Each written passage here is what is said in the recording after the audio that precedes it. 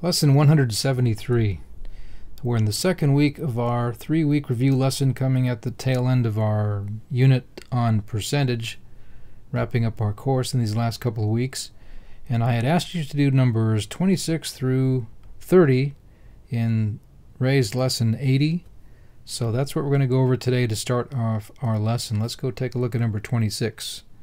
Okay, this first problem was one of those financial problems that we had worked with a little bit when we were back talking about interest and principal and amount and things like that.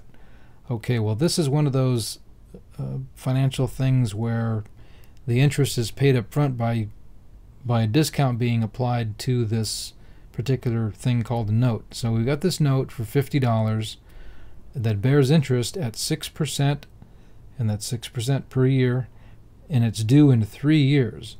It was disposed of by the holder for $50. Well, that was done 2 years before it was due. So what rate of interest did the buyer receive for his money? That's the new buyer. Okay, so we got two different people involved in this problem. We've got the first buyer, and then we got the second buyer. So the first buyer bought it bearing interest at 6% for 3 years, but he sells it after 1 year goes by, and he disposes of it for $50 to the new buyer, okay, who has 2 years to wait for his money. Now, this note is going to pay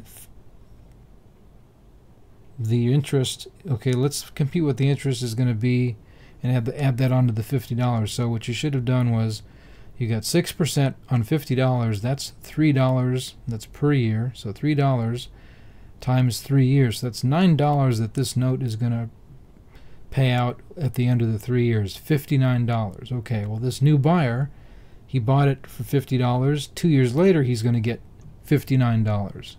Not 3 years, but 2 years. So he's going to get a higher interest rate than the first buyer did because he's holding it for less time to get the same payoff. So his $59 that he's going to get, so he's going to get $59 after waiting 2 years on that 3-year note, and he paid $50, so that's $9 that he's going to get. And what interest rate is that going to be on that $50? Well, if he's only has to wait 2 years, that's $4.50 per year. And out of the $50, then that's going to be an interest rate of what? 9%. Okay, so the answer to number 26 is 9%. That's the interest rate that this new buyer is going to get for his money.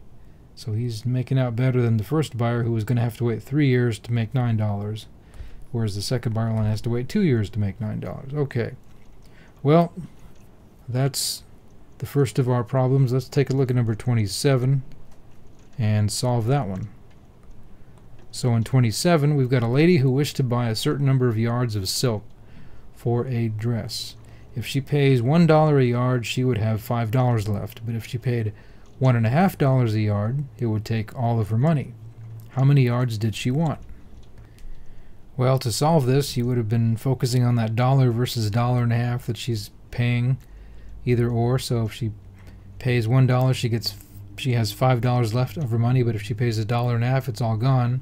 So that tells us that by that $0.50 difference, that wipes out the $5 that she would have had left. So as many times as half of a dollar is contained in $5, that's how many yards she must be shopping for, that she must be pricing. So $5 divided by half a dollar, how many times does 1/2 go into 5? And the answer is 10 times. So that means that's how many yards that she is wanting to buy, 10 yards. And that essentially is the answer to the problem. So it's one of those that we could do in our heads pretty quickly if we know what to compute. And by the way, if you went as far as finding out, well, how much money did she have to start with? Well, that's fairly straightforward to find out. If it's 10 yards that she's buying, okay, if she had bought the 10 yards at $1 a yard and she'd have $5 left, that means she's got $15, right? Well, let's check that against her buying price of $1.50. If she pays $1.50 and all the money's gone, well, 10 times $1.50, that's going to be 15. So That wasn't required to answer in the problem, but it's interesting to note that this lady must have had $15 to start with in order for this problem to work out. Okay, so based on the numbers that were given. But the answer to the problem is 10 yards. Okay, well, let's look at number 28. So here you had $5 taken from 2/5 of A's money. The remainder would equal B's money. Both together have $51. How much does each one have? Okay, so let's break this down. Number 28. Well, to start with, we know that both A and B, if we add their money together, it's going to equal $51. So we can put that down. We can just say A's money plus B's money equals $51. Okay, the other thing we know from the problem is that if $5 is taken away from 2/5 of A's money, you basically have B's money. That's going to tell us how much B has. Okay, so let's put down that little piece of information. So if,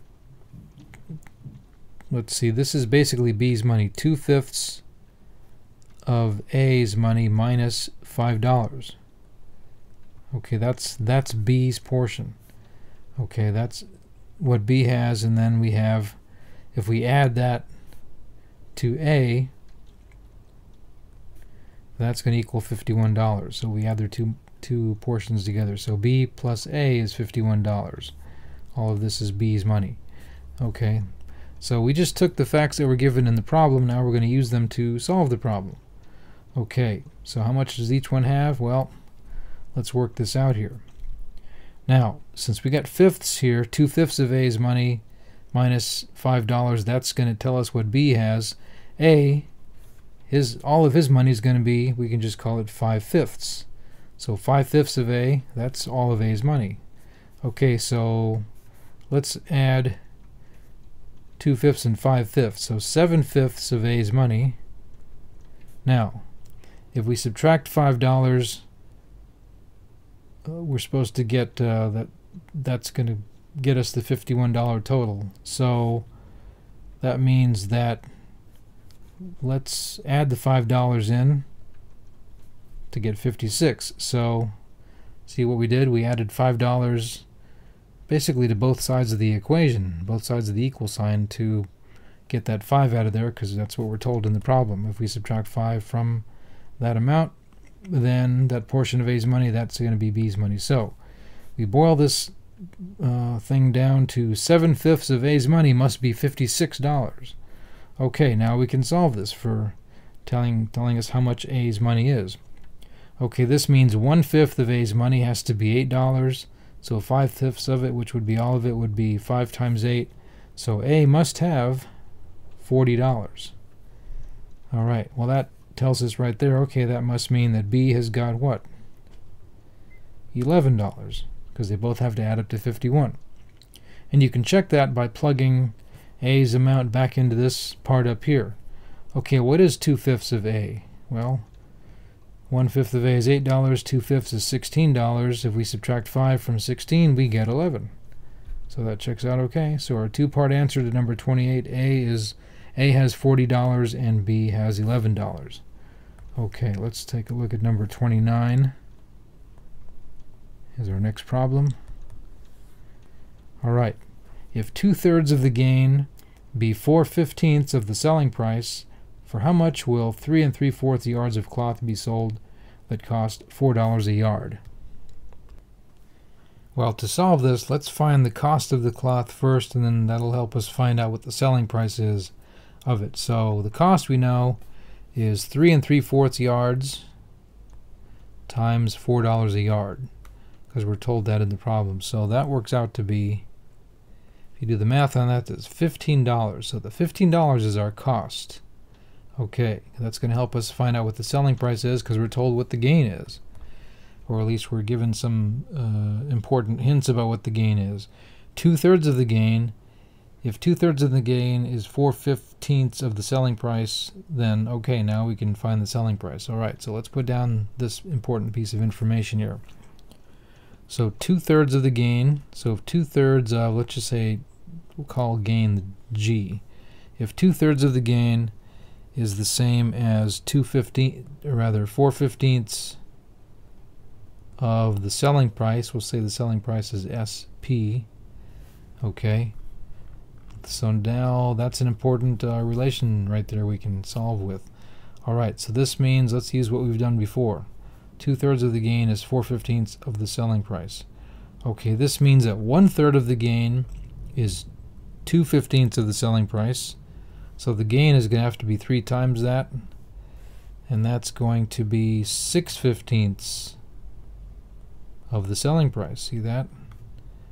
Using what we've done before with problems like this.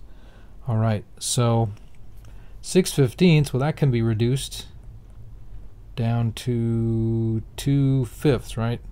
So our gain is going to be 2/5 of the selling price. Well, the gain is what we realize on top of the cost of what we're selling.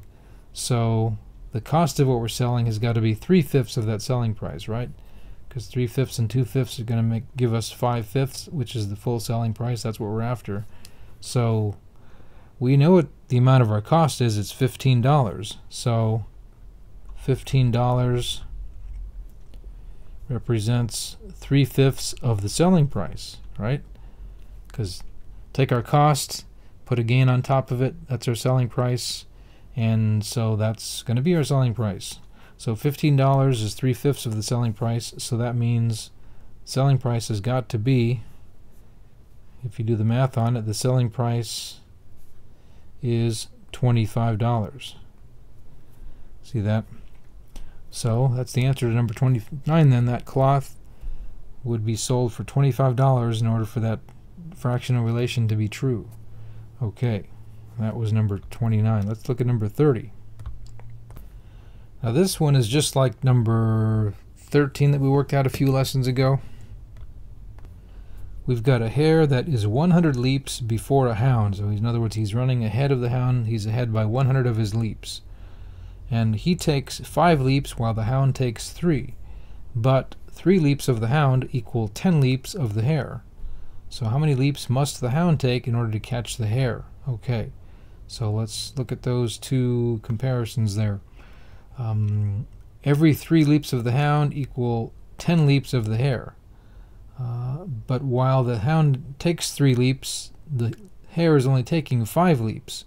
So as you compare those two, you see that means that for every 3 leaps that the hound is making, he's gaining 5 of the hare's leaps on him. Okay, so if he's getting 5 leaps every time he's taking 3, that means, okay, to close that gap of 100 leaps, how many times does 5 go into 100?